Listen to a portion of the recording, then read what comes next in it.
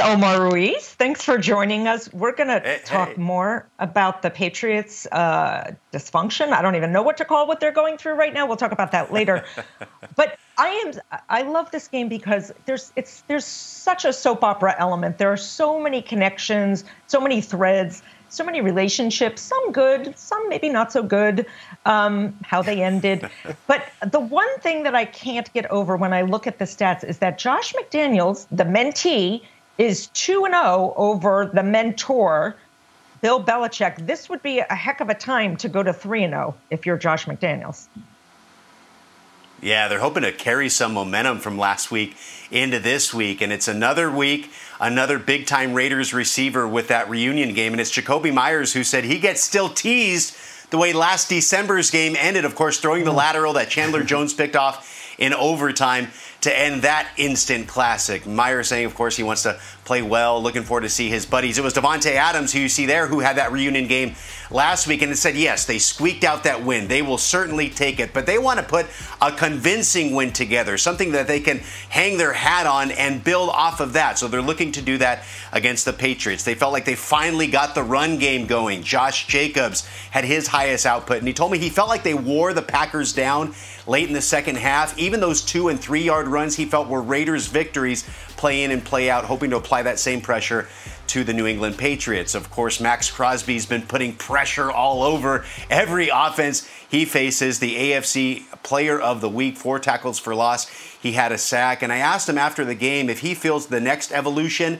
of his game is elevating the play of his teammates. And he said, yeah, he had a conversation with Tom Brady about that last week, who was in town for the Las Vegas Aces, went out to practice, and Brady was telling him, you got to have a lot of leaders around you and continue to build that part of your game. And we saw that response by those Raiders teammates. Amik Robertson, we saw the highlight play to save the game. Robert Spillane, a couple interceptions. Even the wily veteran, Marcus Peters, had the deflection to tip the ball for one of Spillane's picks. And then the heads-up play, the horse collar tackle, obviously didn't want to get the penalty, but he ultimately took a touchdown off the board, saved 4 points, and that was the difference in the game. So obviously looking to continue that here this week.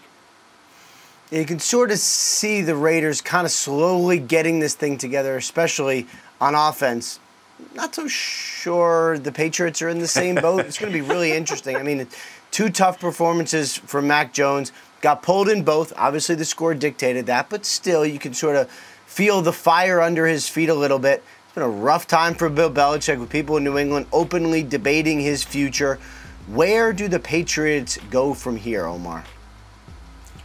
Well, they're going to their second home. Bill Belichick, you don't think, would be joking, smiling in a press conference this week, but he was doing exactly that, saying that in the past 14 months, he spent more time in Las Vegas than in the previous history of his life. Of course, they had the training camp practices last year in the preseason game. Then they spent about a week out west between games in the Cardinals and the Patriots. Before that, aforementioned regular season game last year in Las Vegas. Then they coached the Shrine Bowl and obviously heading out for a regular season matchup this time. And what do people go to Las Vegas for, you guys? To have fun. And that's what Mac Jones is saying this week. They got to get back to that. Have fun on the field. Celebrate with their teammates when they get chances to score and really relish playing with their buddies and getting back to that. Of course, Mac Jones saying he's focused on getting back to what he does well, and that's looking downfield, making sure his feet are in the right place, communicating. He says he hasn't always felt like he's been himself there in New England. He's looking to communicate more, whether that's route depth to his receivers, whether that's being that leadership liaison from the coaches to the players and vice versa from players to coaches. So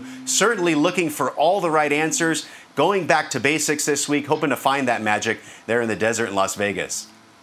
Honestly, I don't know where the Patriots turn if they don't run into better luck while they're in Las Vegas. Omar Ruiz, thank you for joining us.